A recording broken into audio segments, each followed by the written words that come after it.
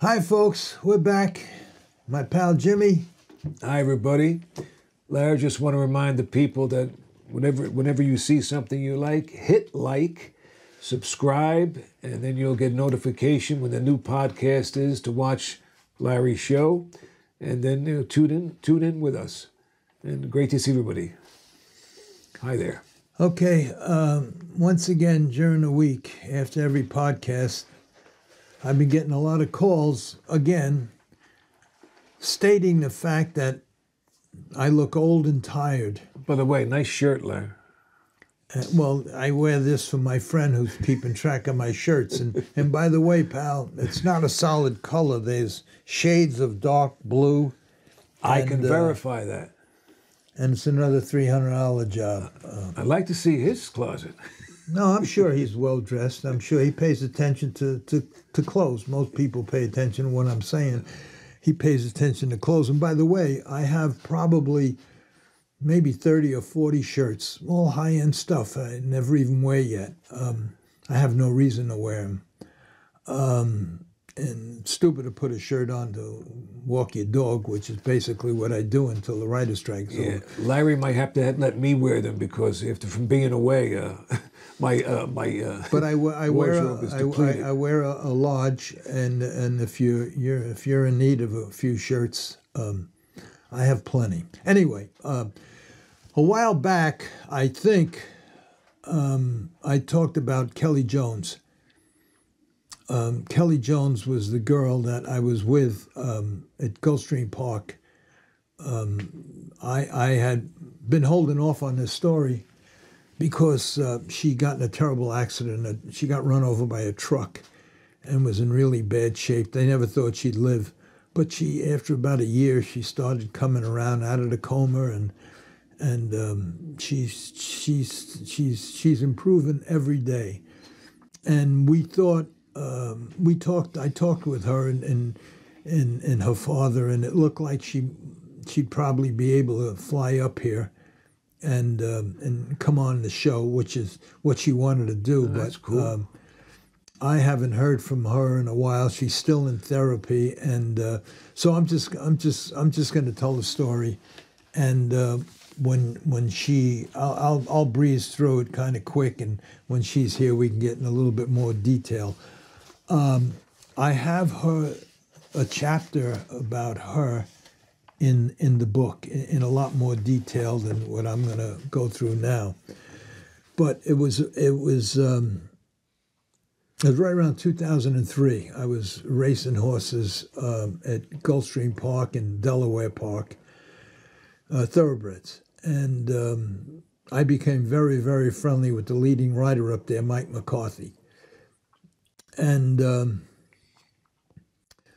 I got a phone call one day from a friend, and he said that a good friend of his had a daughter that wanted to, that was in love with horses and wanted to get involved in the thoroughbred business, that she had limited experience on the farm with the riding horses that she had, but she's ready for the next level. She'd been doing cleaning stalls and riding these things for years. And so I spoke with her father, and her father told me that I think she was 19 or 20. And I says, all right. I says, bring it down here, and I'll teach her all there is to know, and I'll take good care of her. And I think I mentioned this before. I was waiting at the barn for her, and up pulls this black, I think it was a Firebird or whatever, convertible, and driving this beautiful, beautiful girl. And I said to myself, geez, I hope this is not her. But it was. And as beautiful as she was, that's as nice as she was. And we got her a place to stay right away, and then we spent days just talking, days and nights.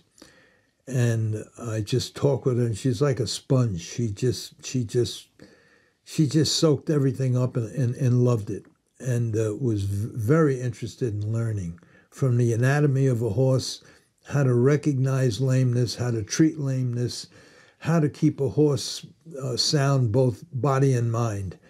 And she loved it. Now, her ambition was to be a trainer and own horses. So she says that her father told me that when you think she's ready, we'll buy some horses. So I called her father up, and his name was Buddy Jones. And I says, Buddy, I says, she's ready. I says, we'll buy one or two horses. And the first one I want to buy is just an old clunker that's, an old age racehorse, cheap, that has a few problems, because there's nothing like having a horse and showing with a live horse the problems and how to treat them, how they act and how they walk and how they gallop with this type problem and how to maintain it. So we're going to buy one cheap horse, and then we'll just take it from there. So the first horse I bought for her, so sure enough, he sent down, I don't remember, maybe 50, 60,000. So me and Kelly went to the track, and there was this old 10-year-old horse. I'm going to keep looking at this book, at the chapter, because I forget the horse's name. But this particular horse, he was a 10-year-old called Northern Prospector. And he was in a 10,000 claimer. And I told Kelly, I says, we're going to claim this horse because he's old, he's worn out, and I'm sure he has a couple of problems, and he's cheap enough, and it'll be a great horse for you to learn on. We'll figure out, when we get him, I'll show you how to recognize the problem, how to look for it, what to look for, and how to treat it. So that's what we did. We claimed him, and no, we didn't claim him. I went to the owner, and I said, your horse is in the 10,000 claimer, and I'd like to buy him. What's the cheapest you take for him? And I think, according to the book here, because I don't remember, according to the book, we bought him for $9,000. We took the horse back to the barn, and sure enough, he had 3 or 4 problems, and he was just basically tired and worn out. And his record showed it, that he was finishing up the track every week, and he's just racing for 8 years of his life in a 10x10 stall, and he just had enough. The horse gets mentally tired too. Oh yeah, especially they were born to be in herds and run free, and then you stick them in a 10x10 stall for 23 and a half hours a day. After 10 years of racing, they're just worn out. Yeah, they had and you enough. very, very rarely see a thoroughbred that's 10 years old. Very, very rarely. Usually they pack it in 6, 7 years old. That's the end of them.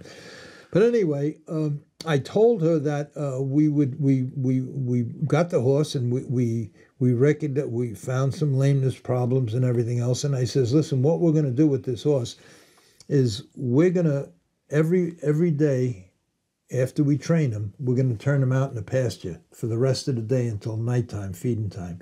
Let him run, and sure enough, the first day we put him out in the field, he ran around for hours with his tail up in the air, having a ball, jumping and kicking and everything else. And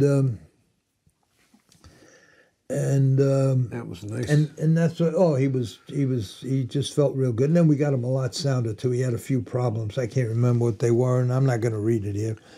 But we fixed him up.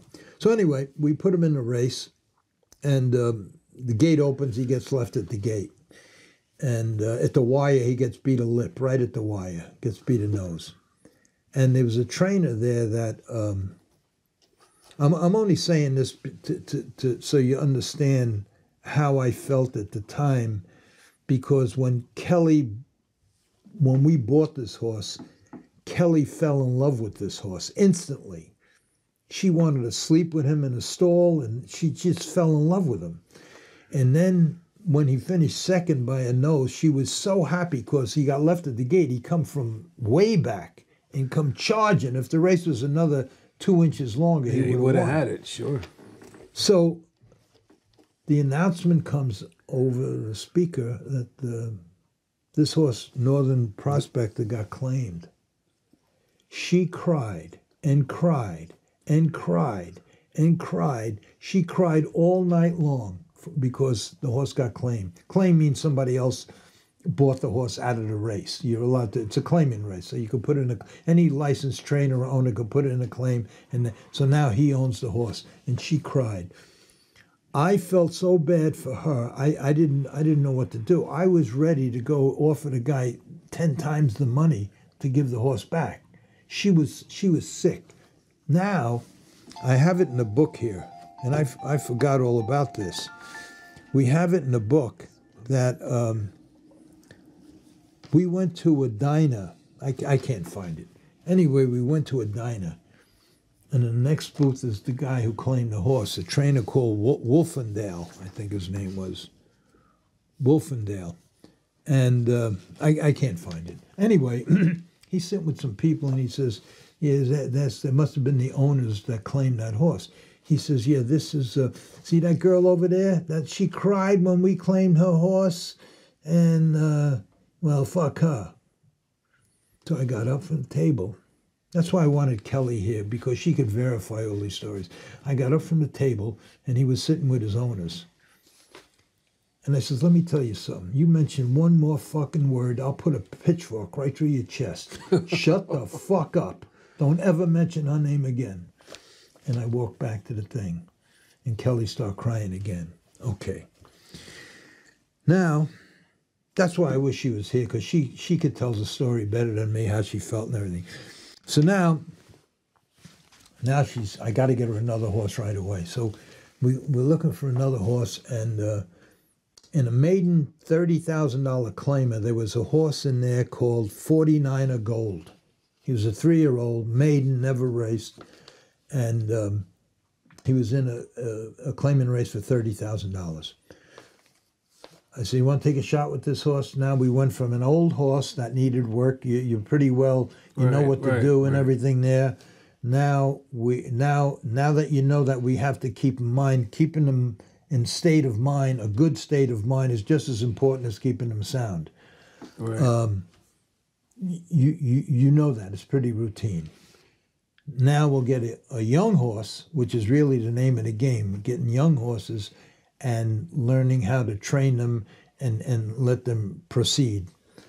So we claimed the horse for $30,000. He finished up the racetrack. And now we bring the horse back, and now she says, oh, he finished so bad. What do you think? You think we may? I says, listen, we'll figure it out. This is all a learning process. Right, your father knows that money that he sent up was for you to get involved and learn. And sometimes you win, sometimes you lose. But the horse finished terrible, we're going to figure out why. Right. And if he's a rat, he's a rat. We made a bad claim. That's the problem with claiming races. But we'll figure it out. So sure enough, we bring the horse back, and I have him scoped. I think it's someplace in here. We found that he had a tumor in his throat, and he had a breathing problem, a flap problem, bleeding problem, and he had enough problems that were new that the other horse didn't have, that she would learn how we got rid of the tumor, how we got rid of fixing. He had a paralyzed, well, it wasn't paralyzed, it was almost paralyzed, a flap and a breathing problem. I tell her how to do it. We did it. I showed her how to do it. We did it ourselves along with the veterinarian. And he had a bit of a lameness problem too. We fixed that. We put the horse into race. I think it was a 40 or 50 claimer. We raised him up because she fell in love with this horse too. And horse wins by 10 lengths, just going away. She was so happy. And in fact, in the book, here's the winner's circle picture of that race. And it's going to be on... and these pictures, too, will be on the website. So now she's happy. Now, I get her a trainer's license during this period of time, because we went from Gulfstream back to Delaware Park, back to Gulfstream. Now we're back. We race it, then we're back in Delaware Park. And with the help of Mike McCarthy, I got her a trainer's license for thoroughbreds. I got her exercise license, rider's license, because you got to get other exercise riders to approve you. And an exercise rider, what it does is exercises horses, just like you're in a race only in the mornings. Right. And you could be an outrider or whatever, but it's tough to get. Anyway, she was a real good rider. I got her all her licenses. Now, I'm getting a bit tired of the thoroughbred game, only because I'm used to the standardbreds. In the standardbred business, harness horses, you race every 7 days. Every 7 days. Every standardbred horse has 35, 40 starts. Every one. Every week they race. Every 7 days you race. The thoroughbreds race every 3 weeks. The average start for a thoroughbred each year is 7 or 8 starts the most. Some only 3 or 4. So now we only have a couple of horses, and the weight in between. I'm looking, okay, the horse win by 10 lengths, and now I got to wait 3 weeks before he could race again. To me, that's bullshit. It's not necessary. He needs a long rest, he needs time, and that's a whole other story, which I'm going to get into. What I'm trying to get is a thoroughbred trainer that believes that thoroughbreds are much more delicate and everything, and they need a longer time in between races and all of that kind of stuff. I want them to sit right here, right between me and you, and have this discussion. Now, but that'll probably never happen. But anyway, so now I call up a father. And I says to her father, I says, look, we've been together now maybe a year or 2 years. I says, and right now, she knows more than all the thoroughbred trainers put together. And she not only knows more, but she's she can ride, she can train, she's licensed for everything. Now it's time for the next step. And the next step is young horses, 2-year-olds. Nobody ever became rich racing claiming races. That's my thing with the standardbreds, and even with the thoroughbreds. But with the thoroughbreds, it's too long in between races. I'm an action guy. I gotta have action. Even when I play gin rummy, if I get my first 10 cards, if it adds up to 80 points, I knock with 80 points. Just give me 10 more cards. I can't play a hand I know I can't win, so let me pay and get it over, give me 10 more cards. So that's why I never went playing poker except once. So, and I'll tell that story. That's when we got robbed. The only time I was ever winning, the place got robbed. And that story, the whole racing world knows about it, because it was the only time I ever won. I had all the money, and 3 black guys come through the door and put a gun in my head. And not only me, everybody else. But that's another story. So anyway, I call up a father, and I says to a father, I says he lives in Tampa. I think Tampa. He had a big business, wealthy guy, nice guy, and real nice guy. And he came down. We were in Delaware. He came down, and I told Kelly I sent for him, and she says, why? I said, well, I want to talk to both of you. So we go for breakfast, and I says, listen, I says, I'm going to go back into the standardbred business. I said, I can't wait this long in between races. And if you don't have 30 or 40 horses, where you can have a different horse racing every week. A different turn, I can't have 2, 3, 4 horses and race every 10 days, 15 days, every 2. I can't do that. So, plus, the name of this game is the young horses, the stake races. That's where you can become wealthy if you get lucky, and that's where all the higher end people meet. Right. In the claiming game, you meet all the stumble bums, So I says, so I'm going to go back into the standardbred business, but I'm going to leave you with, the hell's his name? Oh shit! I'm going to leave you with. I forgot his name. It'll come to me. The trainer. A trainer. Right. Whose wife, Amy, was a jockey with the same year Julie Crone was. She was a better jockey than Julie Crone, but she packed it in when she married this guy. I almost had his name again. It'll come to you. And so they're married. So now they buy yearlings. She breaks them. She exercises them. She trains them. It's a whole. You got the whole package right there between the trainer and his wife, and they only deal in young horses. And Kelly starts crying. She says, "Larry, you're not going to leave, are you?" And I says, "Yeah." I says, "This game is not for me. It's too, too much of a weight." And I explained it, and she cried, and so they go with Bruce Jackson. That's the trainer, Bruce Jackson. They go with Bruce, and after a month or two, the father, Bruce, talks the father into buying more and more horses, and he gets more and more horses, and before you know it, they're up to 30 horses. And Kelly calls me all the time. "I'm not happy. I can't stay with her. He don't know what you know," and all of that kind of stuff. And training 2-year-olds is different, and she wasn't happy. And then I says, "But that's the game you should be in. You stay with Amy, his wife. She's a rider too. She's a great rider, great trainer, very, very sharp lady, very, very sharp, and turned out to be a good friend of mine. She did me a lot of favors.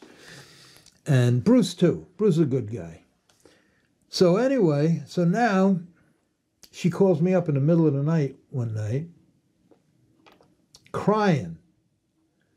I said, "What's the matter, Kelly?" She says, "The barn burnt down and all our 30 horses got killed." Oh, God. So, what are you going to say? She's crying and crying and crying. So I talked to her for a couple hours, whatever, and then I get a hold of her and her father the next day. And I said, "Listen," I says, "racing horses is a tough game." I says, "especially in the only way you should be in it is with the 2-year-olds. But out of the maybe 20, 30 thousand 2-year-olds that are sold each year, you got a handful that make it. So it's a game for the wealthy. You're wealthy, but who wants to lose this money? I'm just telling you the way it is." So he says, "Well, what do you think I should do?" He says, "We have the insurance money for the barn. We're going to rebuild the barn." And I says, "Look, Kelly's not happy. And every time something happens to a horse, it's like it's like the end of the world. Dramatic right? affair." Right. I says, "You have a barn," because Bruce Jackson had a barn at Fair Hill, which is the biggest training center where these barns, 40 stalls, they cost $1 million, and all the top guys are there. Bruce Jackson had a barn. He also had a farm a couple of miles away with another barn there. So he had he had everything, a perfect situation. I says, "If I was you, what I would do is, you have a captive audience here. You have 5,000 acres, I think it is, of training center. You got all the top trainers here. What I would do is I would have that barn built as a therapy center. Now, that's between you and me. Don't tell Bruce. Maybe Bruce wants to stay in the training business. I don't know. But if it was me, I'd have a therapy center. And in that therapy center, I would put a hyperbaric chamber. That's different than an hypoxic chamber. Hyperbaric chamber is forced oxygen, which heals everything 30% faster, 70% faster. And have a swimming pool, have a treadmill, underwater treadmill, have saltwater therapy. That's the same thing when they put the horse's legs in the. Yeah. All kinds of therapy for horses. Have a vet on the payroll, and that's it. I says, you'll have 1,000 horses. Right, it's like a spa for horses. Exactly. and you could charge whatever you want to charge because there's nothing like this in the whole United States, what I'm telling you to build. And I can get you the hyperbaric chamber because them people, when they first come up with it, they contacted me years before. They wanted me to be the distributor for this whole southeast thing. So that's what they did. And right now, today, it's the largest.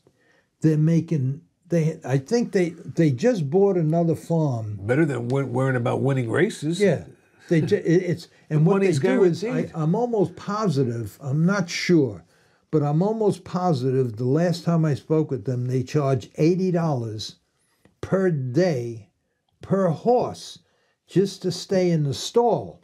Then whatever therapy is after That's that, all extra. it's all extra. Wow. So you go in a hyperbaric chamber, you go in there for an hour. I think it's $300. It's booked 24 hours a day.